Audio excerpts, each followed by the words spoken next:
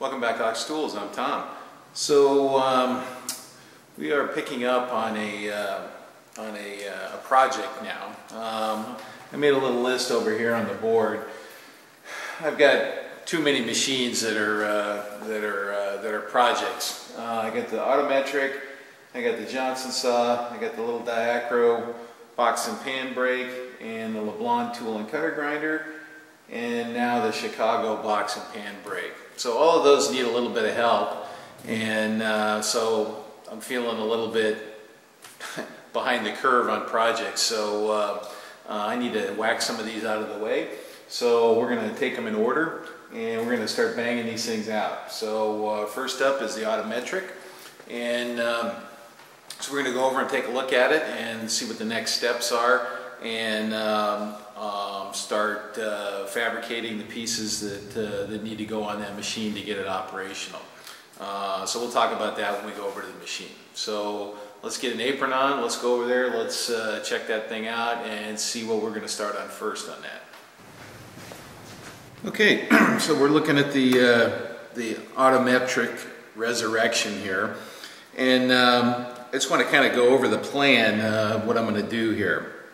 So this is kind of a strange machine, as if you've watched some of the other videos, you've kind of seen that. I did a demo video on this, so with it actually running. But what I want to show today here is the first step in getting this thing operational again. So there was a platen here that I removed, and I'll show a picture of that coming off there.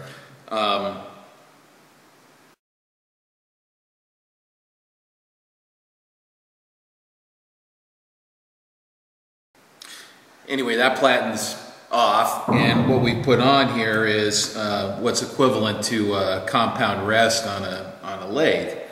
So what this is this is the base for a sub spindle here. So we have a main spindle here, and there's a mountable sub spindle that goes on here. Okay. So the idea here is, in fact, let me just plop it up there. This is the sub spindle here. Into that, okay, and interestingly, this is an R8 spindle here, okay, so we can put a tool or a chuck or something like that. It's got a little drawbar here to pull that up, which this is really what intrigued me here about the possibilities of this machine. Okay, so now we're going to spin this around here, and you know what? Let me double check and make sure you guys can see all that. Yeah, okay, that works. So this is the stock motor mounting plate here, and this went on like so. And so there was a motor here. Actually, the motor mounted on the opposite side, and a pulley projected into this area, and then it had a bunch of step pulleys here to change speeds.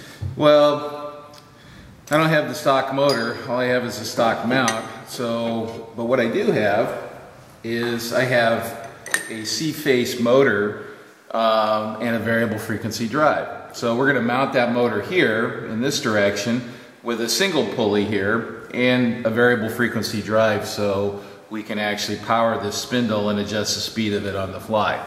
Okay, so that's part of the resurrection here. So, and that's what we're going to work on today in this first episode, is this motor mount. So that's the key out of the gate here, is to get that motor mounted. But I also wanted to talk about an addition that I'm going to add to this that will make this extra interesting. So let's pop this off here. So, like I said, what we have here is, after I've removed this platen, I have this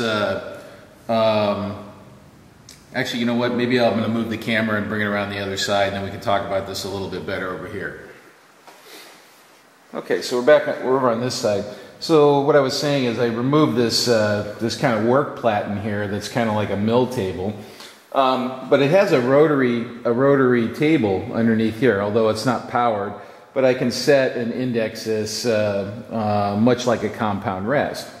So I got to thinking, This table here is powered by a motor, so this will turn.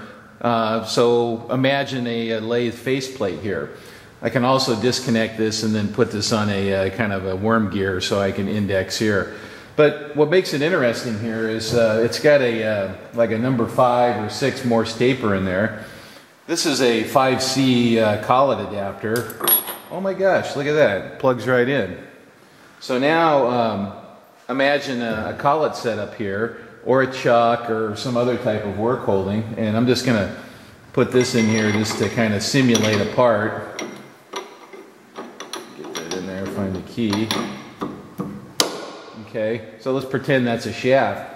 Boy, wouldn't it be nice if we had a tool post here that we could mount a lathe tool, because what do we have here? We have basically a lathe, right? We got a compound rest, we've got a powered feed in this direction, we've got a cross feed this way. So basically it's a lathe. It's a lathe, it's a mill, it's a parachute, it's a lot of things, okay? Now, let's expand on that thought, and let's put this back up here for a sec.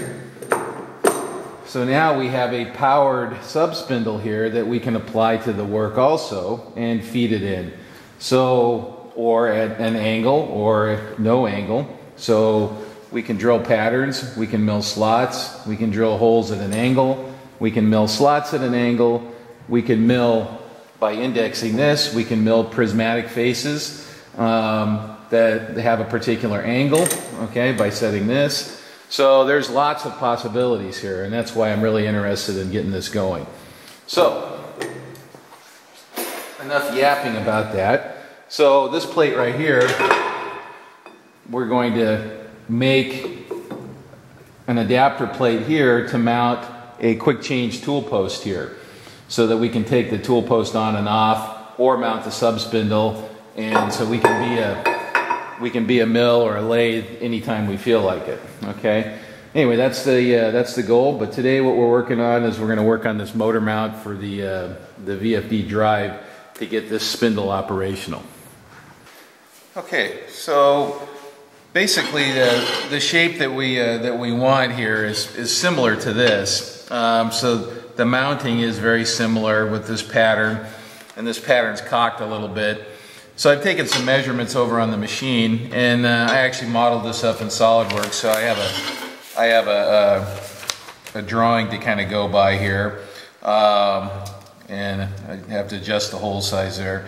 Anyway, so you know, we could get real fancy here and mill all that on the rotary table and do all that, but you know, for what this thing is, it's not really necessary. What I care about is the center to center here, okay, and even that's not that fussy. And I care about the orientation of this pattern, okay, and this pattern here to some degree. So what we're going to do is we're just going to do some old school layout here and lay out this profile, and then we'll take it over to the mill, and we're going to bore some holes and drill and countersink some holes, and that should give us a motor mount. So let's get to it. So I got a piece of plate here. This is 3/4 of an inch thick. Okay, this is 20 millimeter plate. This is just 6061 aluminum. It's got kind of a ragged cut on one side. Now I plopped this up here, and I'm like, oh boy, this is like really close. Now I've changed the sizes of these a little bit and pushed it together, so I think it will make it, and it's gonna be close. So let's cross our fingers here. Let's see what we got here.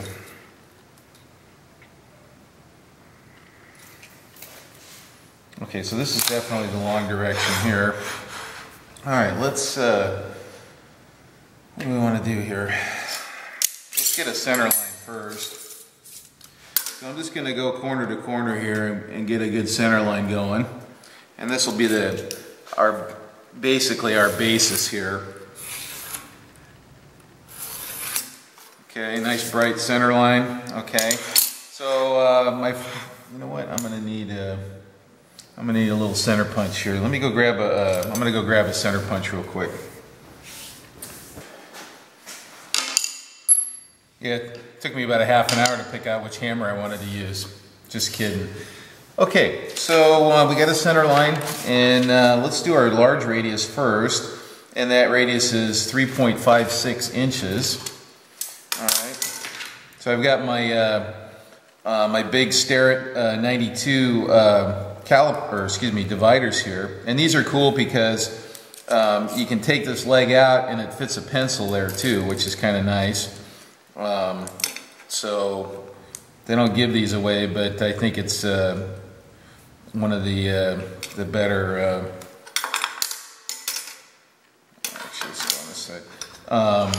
Better pairs of dividers. Okay, so 3.56. I'm going to burn an inch here. I'm going to set in the 1 inch and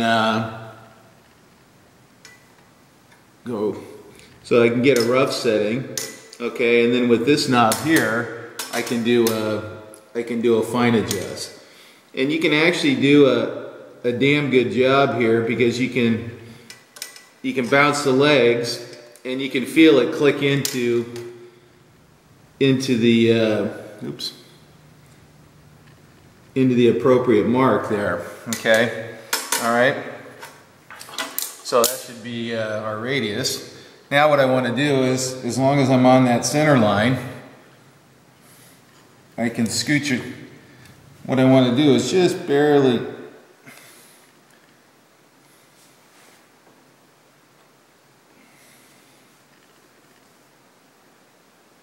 So I'm seeking to be tangent with these, and that looks pretty good. I'm going to stab in a little bit there. Okay. And before I lose track of that little divot, I'm just going to deepen it slightly. Okay. And so let's do this. Chuck gave me these big fat markers here. So let's take advantage of those. And hopefully I've covered the area there. Actually, you know what? Let's just keep going there. Well, I got the thing out. We know we're going over there somewhere, right?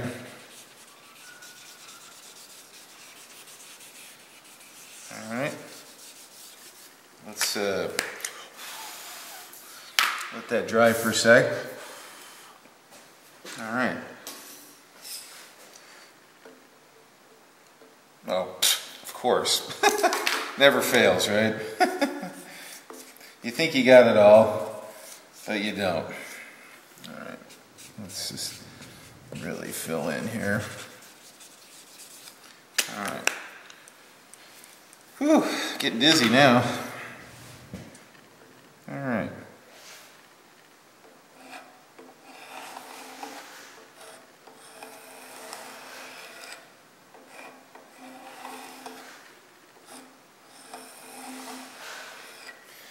Alright, looks pretty good.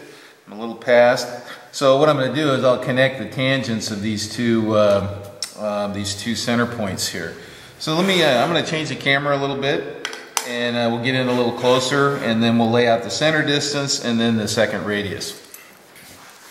Okay, so our center distance here is 7 inches.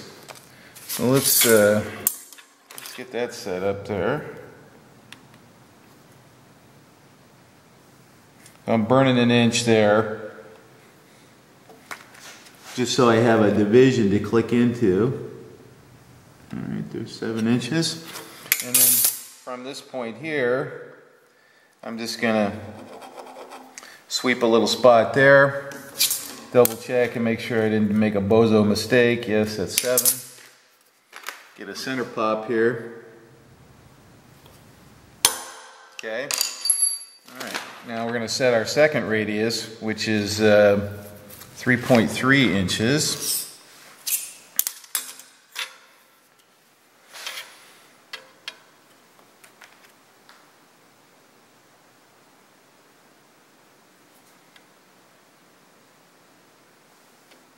Okay. cross our fingers. Whoo, that's pretty close. Look at that. Oh my gosh, that's pretty stinking close. All right. So I want to sweep past a little bit so that I can catch the tangent easily.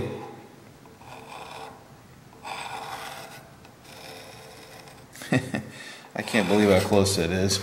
Look at that. Wow. Okay. Okay, so now what we do, use our scribe here, and just to kind of get on the line there. So what I'm doing is I'm dropping the tip of the scribe into the scribe line there, the scriber into the scribe line, and then I swing this up until I get a mate there, and then I can trade sides. Make sure I like what I see there. Okay, and then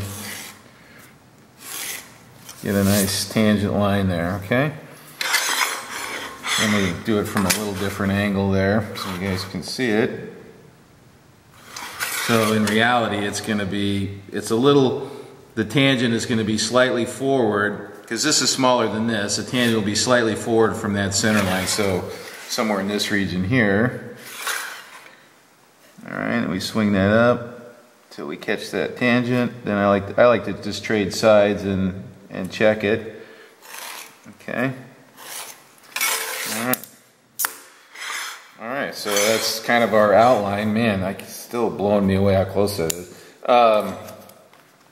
So, I don't know, I think I'm going to go ahead and, because it's kind of handy, I won't do the holes, or excuse me, the fastener holes, but I will do these holes because we're going to bore those on the mill, and it's just nice to have a kind of a guideline for that. So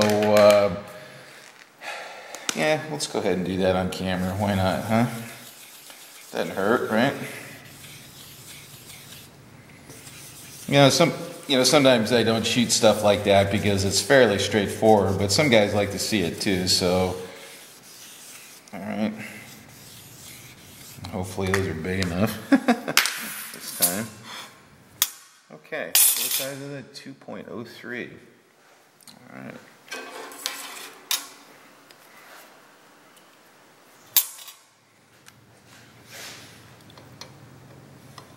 Oops. Actually, I'd probably like a smaller pair here of dividers for these littler holes, but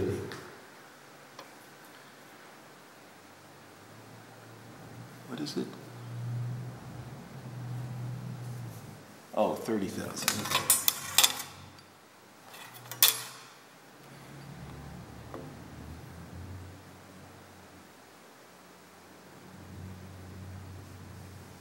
All right, something like that. These are just guidelines here. We're not gonna use those for anything precision, but it's just a reminder of how far we go, and it just helps us not make a mistake. Okay, that's about right. And this other one, 3.75.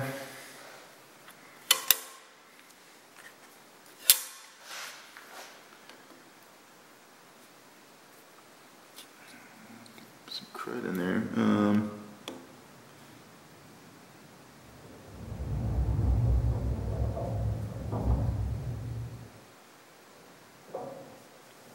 Okay.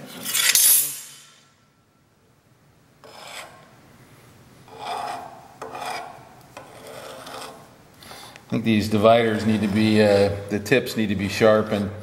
One direction it's not leaving a good line, and the other direction it is, so that means it's got a little burr in the end. So I should probably dress those. Okay. Okay, so we're going to go over to the bandsaw and nip that out, do a little belt sanding work. We'll probably mill those lines just because we can, and it's easy. But these will be bandsawed and belt sanded to blend into those flats. So let's go bandsaw.